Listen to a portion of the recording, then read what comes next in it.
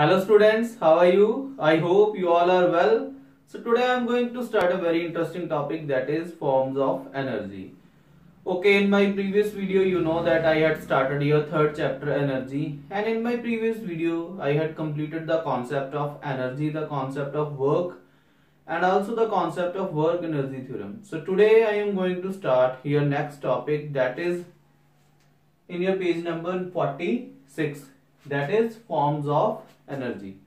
So okay, today I am going to explain you the forms of energy. So okay, before starting the concept of different forms of energy, I want to explain one thing to you through this example. Okay, listen to the example, and I am also want to ask a question to you through this example, and you have to give me the answer also. Okay, what is the question? Just take an example. If I am taking a very small stone, a piece of stone on my head, if I am placing it on my head, and can you think that it can hurt me? Of course not, because of we are just simply placing it over here, and it cannot hurt me. But if I will take this stone to some height like this, and from there if I will release the stone, then of course it can hit on my head, and now it can hurt me or not? Of course it can hurt me, although it can hurt me little, but it can hurt me now because of I am taking a small stone. If I will take a big stone, then it can hurt me more also. So if I asked you that why the stone is hurting me now, then your answer will be very simple. You can say that sir, because of the stone is now moving towards your head. Earlier it was just at rest, it was stationary, but now it is moving towards your head. Of course this is the answer. So basically this is the first form of energy also, that is the due to the motion of the object. So the things which are in a motion, they must have some sort of energy, and that energy is called the kinetic energy. So this is the first type of energy also. So you can see the definition. So in this definition you can see kinetic energy is this form of energy is due to the motion of an object. So basically those things which are in a motion, they have some sort of energy. So that energy which is due to the motion of the object is called the kinetic energy. So we can also see the several examples are given in your book, and one thing is also important that is written in your book. You can see here also under this definition, this point is written, change in kinetic energy is equal to work done. So now we have to understand this statement also. Okay, now I am going to explain this statement also, and it is very important statement, and through this statement we can learn so many things that are also in your book. So we will learn these things later on. So okay, take the same example again to understand this thing. When the stone was just at rest, that time the stone is not able to hurt me. But when I took this stone to some height, and from there if I release this, of course it now starts moving in the downward direction, and it can hit on my head, and it can hurt me also. So the first point is this, the very important point is this: when the things are generally at rest, means the things are not in a motion, that time their kinetic energy is zero. We can say the mathematical value is zero. Why? Because of when the objects are at rest, then they don't have any kinetic energy because of the objects are not moving. So we can say that in that case the kinetic energy of the object is zero. So when I place this stone over here, then it has a zero kinetic energy. So listen carefully, very important thing. But when I took this stone to this height, that time I did some work on the stone. Now you know that the definition of the work also, when we are applying a force on the object and the object displaces through some distance, in that case we can say that the work is done. Even in this case the work is done. You can see when I took this stone from here, from a 0 point to some height to some distance, then the work is done in this case. How? I am applying the force on the object. I took this stone from here, it means I am applying the force, and I took this to this height. It means it also displaces from this height to this height. Okay, suppose this chalk is a piece of stone. When the stone is just simply placing here like this, then it cannot be able to hurt me, means it has a zero kinetic energy because the chalk is not moving. But when I took this stone, means just suppose this is a stone, and when I took this stone from here to this height, it means I had done some work on this stone. How? Because of I had applied the force and I took this stone to this much height. It means Now when I release this stone from here, then it starts moving in the downward direction. Now why this stone is moving? So listen carefully. Earlier it has a zero kinetic energy. And now just suppose I had done the work that is equal to 10 joule. Means I had applied the force here on this stone and I took this stone to this much height. Suppose I am applying a 5 Newton force here. And I took this stone to a distance of 2 meter. And we know that force is 5 Newton and the distance is 2 meter. So what is the value of the work? That is 5 into 2. 5 into 2 is 10. 10 joule work I had spent on this chalk, on this stone. So just take, earlier it has a zero kinetic energy, but now I had applied 5 Newton force and took this to a 2 meter height. It means I had done a work of 10 joule on this chalk. Now at this height, that work which I had done on this chalk is stored in this chalk as a form of energy. So what is this form of energy? This is called potential energy. We will also learn in detail about this one in the next type, that is also the type of different forms of energy. So just understand the concept. When I do the work on this stone and I took this stone to this much height, it means I had spent 10 joule of work on this chalk. Now this 10 joule of work is stored in this chalk as a form of energy, that is called potential energy. So basically this potential energy is due to the position of the object. Earlier its position was here, but after doing the work its position changes. Now its position is here. So it means I do the work on this and 10 joule work I spend on this chalk and it's stored in it as a form of energy. Now this chalk has a potential energy that is also is equal to 10 joule. So exactly the work we had done on the object, only that much the object gains the energy. So earlier it has a zero energy, that is zero kinetic energy, but when I do the work 10 joule on this chalk and I took this chalk to this height, then it has a 10 joule of potential energy now, because of its position is changed now. So when I release this chalk from here, now this 10 joule of potential energy changes into kinetic energy. So it starts moving in the downward direction like this. So basically when we are doing the work on the objects, its kinetic energy changes. How? Earlier it has a zero kinetic energy, but when I do the work on it, then it has a 10 joule of kinetic energy. Because I do the work of 10 joule on this chalk, then this chalk has a 10 joule of kinetic energy. So this is the concept. When we are doing the work on the object, then its kinetic energy changes. So it means earlier it has a zero kinetic energy. Now when I am doing the work on the chalk or on the stone, then its energy changes. Now its energy is equal to 10 joule. Means I had applied the work 10 joule on this chalk.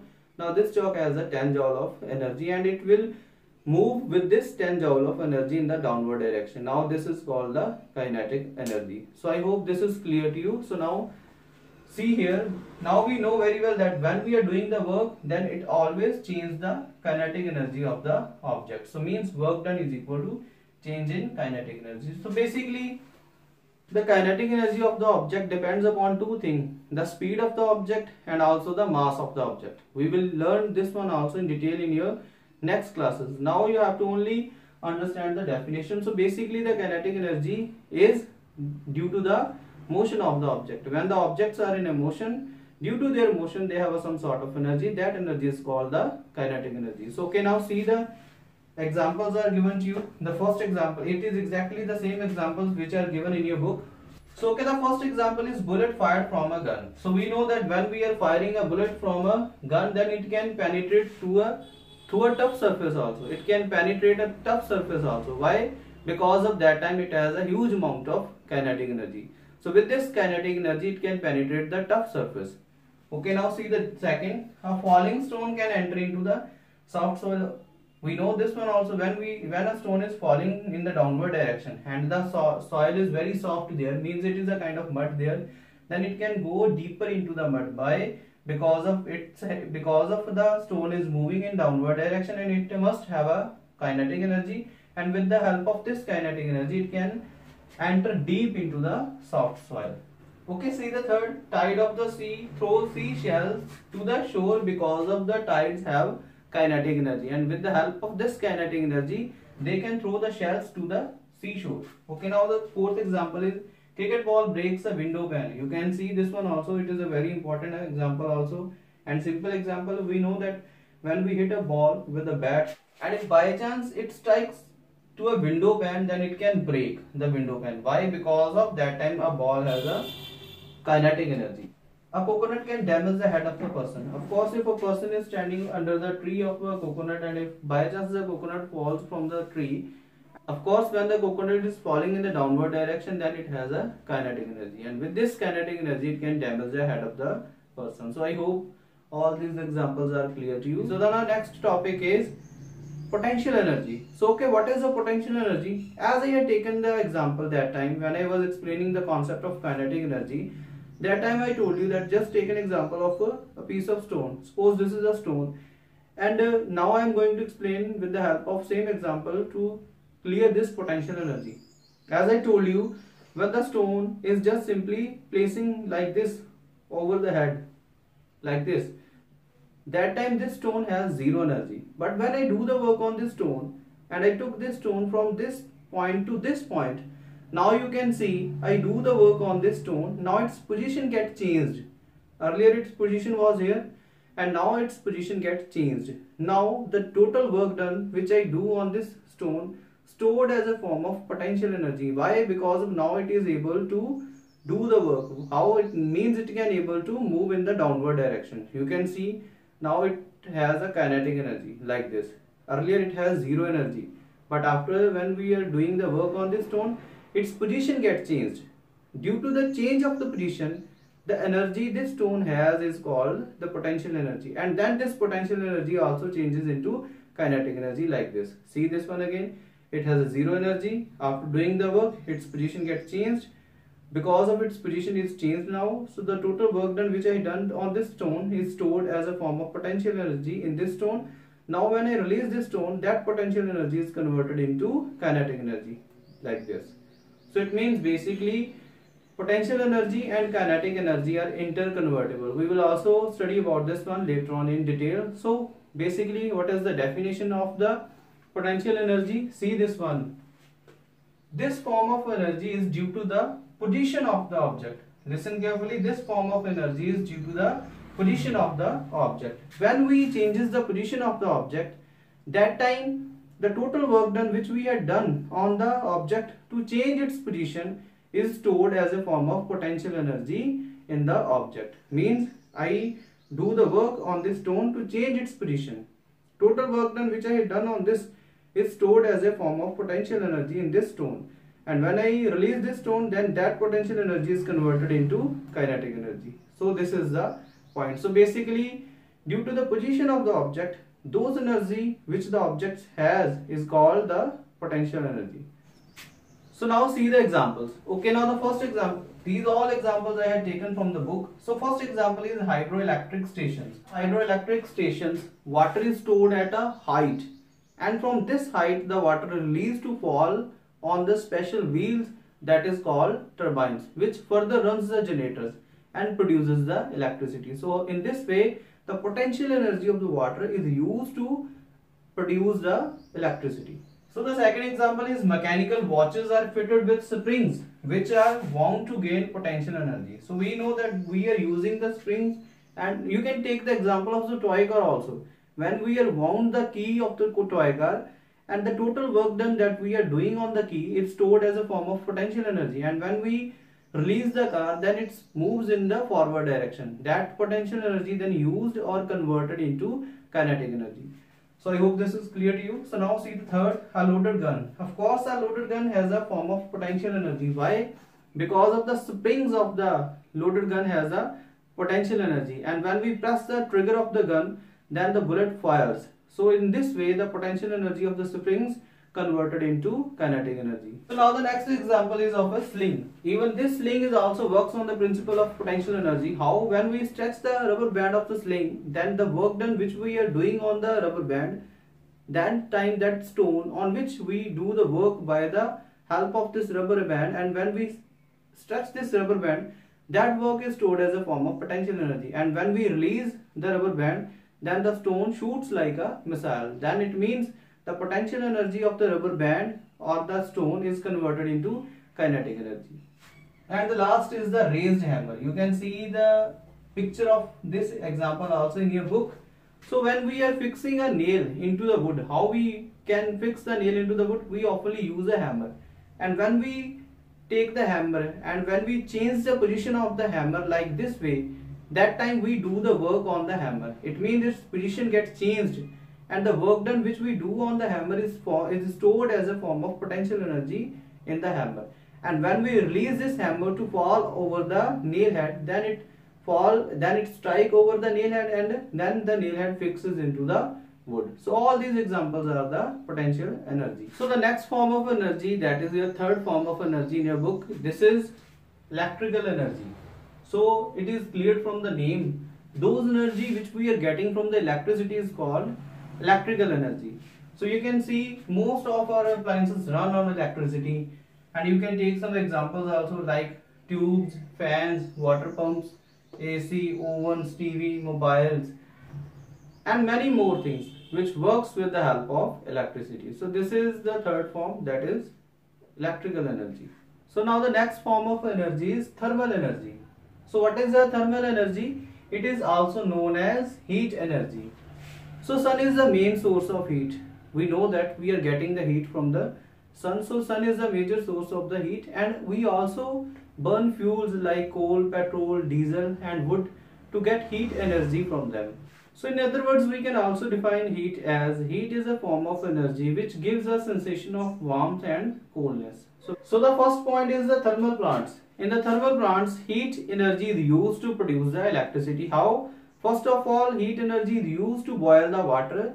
Then the steam of the boiled water is used to run the wheels of the turbines, which further runs the generator and produces the electricity. So in this way, heat energy is used in the power stations to produce electricity. Okay, now the second point is to run railway engines. The steam of the water is also used to run the railway engines. Of course, we got the steam from the boiling water, and how we can boil the water with the help of heat energy. So basically, it is used to run the railway engines. The next third example is heat energy is used to cook our food. So we use this one very well in our day-to-day life. We cook our food, and how we can cook our food with the help of heat, and we use this heat energy to cook our food. Now the fourth point is for warming our rooms. Even the heat energy is also used in the winter season for warming. How we use the heaters for this. And the sixth point is hot water for better cleaning of the clothes. Even we use hot water for cleaning our clothes also. So in this way we use this heat energy. So basically this is the concept of heat energy. So okay, now the next form of energy in your book on your page number 50 is light energy.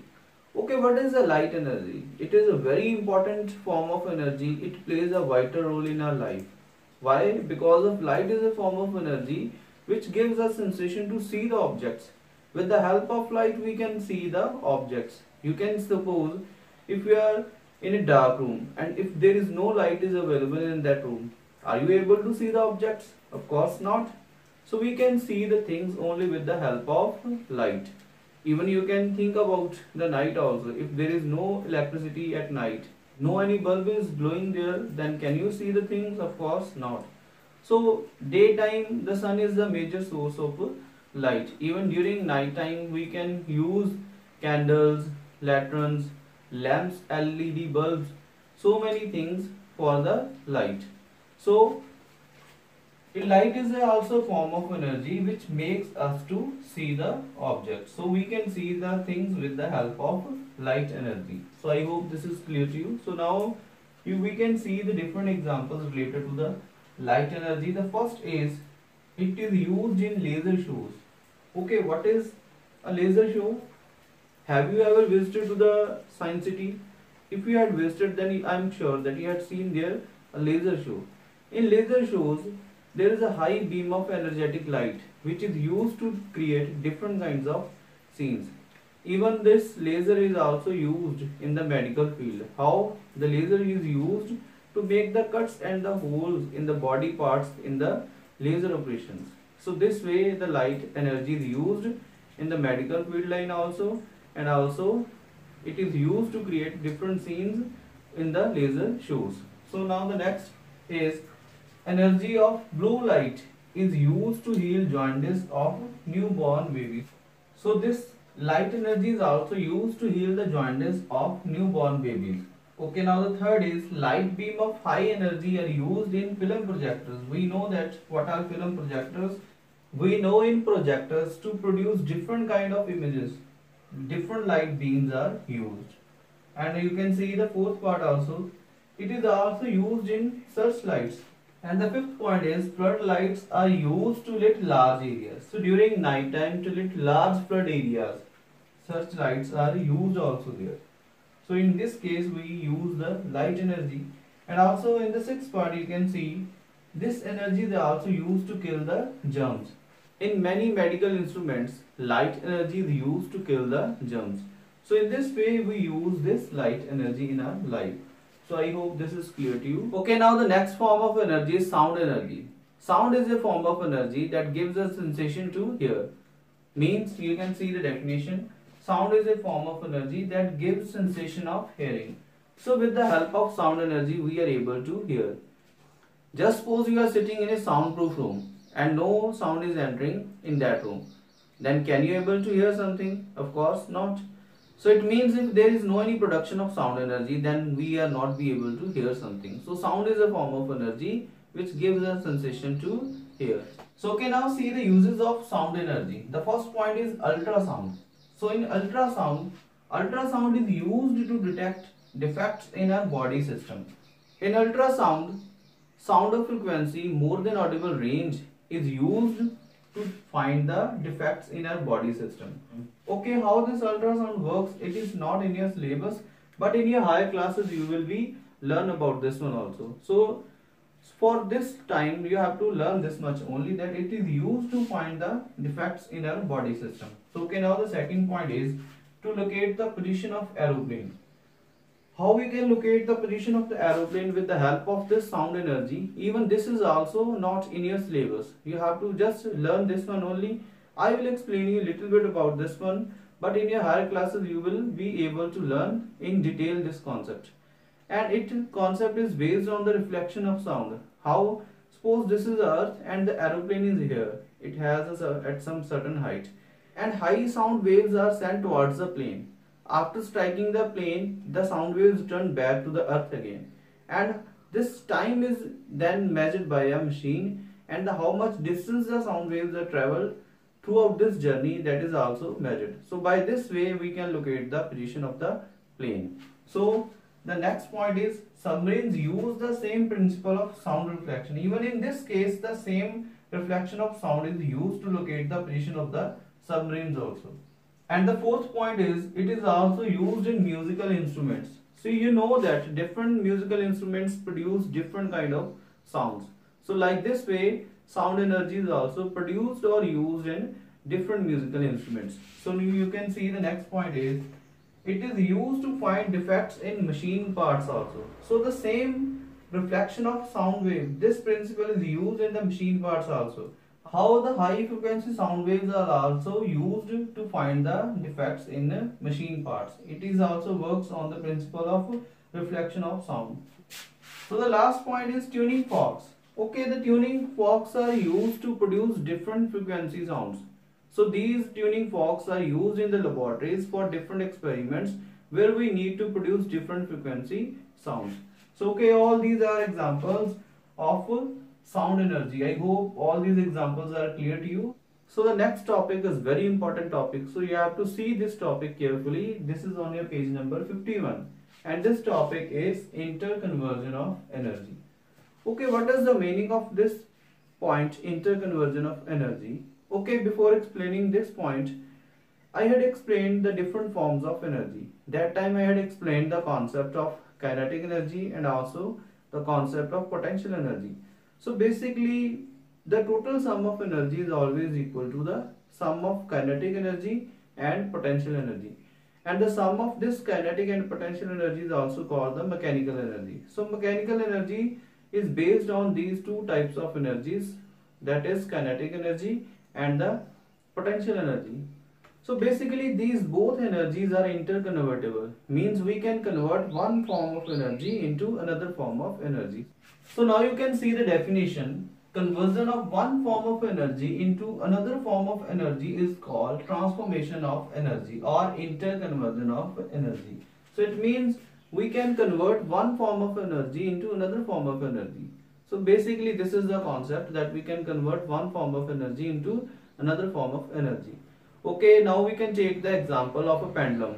Because of in your book an activity is given to you that is used to explain the concept. Okay, you can also try this one at your home. So you just take a ball and tie this ball with a thread, and you can hold this ball like this with the help of thread. So you can see this is a thread and here is a ball that is tied by this thread. So you can see here also, in this case there is a stand and a bob or a ball, simple ball is tied here. You can see here it is called bob. In your previous classes you had learned about this one also, that how the pendulum works, that how the motion of the pendulum is. Okay, now I will explain this one again also. So this is a bob, it can be a ball, you can take a ball also. So it is tied by this thread. So you can see it is at a stationary position. Stationary position means it is at a rest. And if we take this ball to one side like this, we are stretching this ball to this side. It means here when the bob is at rest, that time it has a zero kinetic energy because of it is at rest. So it has no any kinetic energy because of it is not moving. So when we are taking this bob to this side, it means we are doing some work on the bob. As I explained you that when we are doing the work on the object, then there will always be a change in kinetic energy of the object. So you just suppose the bob is at rest, and when we are stretching this bob, when we are holding this bob to this side like this, so it means we are doing the work on the bob, means we are applying the force on the bob and it displaces through some distance. So in this case we are doing the work on the bob. And when now you can see we are doing the work, and just suppose again we are doing a 5 joule of work to bring this bob from this position to this position. It means just suppose we are doing 5 joule of work here, and I took this bob from here to here. So it means I do the 5 joule of work. So now you can see its position get changed. How earlier its position was here, now its position get changed. Okay, whenever there is a change in position, what will happen? It means there will be this bob is gaining now potential energy. Why? Because of its position is changed now. We know the definition of the potential energy. Potential energy is due to the change in position of the object. It means we had done a 5 joule of work here on this bob. It means that 5 joule of work is stored as a form of potential energy here. So now its position gets changed. So its position gets changed like this. Its position is now here. So I do the 5 joule of work here. So its position gets changed. So this 5 joule of work is stored as a form of potential energy here. And when I release this bob from here, then this bob moves towards the another end like this. So it will start swinging like this. So it moves towards the another end. You can see here. It means that time this 5 joule potential energy is converted into kinetic energy throughout this, from this point to this point. So energy is converted into kinetic energy. Why? Because of the bob starts moving like this. So it means it reaches to the another end with the 5 joule of energy. That energy is kinetic energy with the 5 joule of kinetic energy, and then it reaches to the another extreme end. You can see here. Again that time this kinetic energy again stored as a form of potential energy. Why? Because of this time again its position gets changed. So this time this energy is stored as a form of potential energy here again, and when the bob is again released from this point, then it starts moving towards the another end. So like this way the bob continuously swinging. It means in this case when the bob reaches to the extreme end, that time this energy is converted as a potential energy. But when the bob reaches, after reaching to extreme end, it's moving to the another end, then that potential energy is converted into kinetic energy. So in this case potential kinetic energies, both energies are interconvertible. So you can see here in these 2 points there is a potential energy, and during the motion of the pendulum there will be a kinetic energy. So basically potential energy is changed into kinetic energy, and then when it reaches here, then again this kinetic energy changes into potential energy, and again when this box starts moving into the another experiment, then again this potential energy converted into kinetic energy. In the whole journey, throughout the swinging of the pendulum, the energy will remain same. So basically it means this is a conversion of one form of energy into another form of energy. So I hope this is clear to you. So okay, when I had explained the concept of kinetic energy and the potential energy, that time I had explained you the examples, and these all examples are given in your book also. In all these examples there is an interconversion of energy. How you can see here, in the case of kinetic energy we had learned that example of gun, falling stone, tide of sea, falling coconut, ball hit with the bat.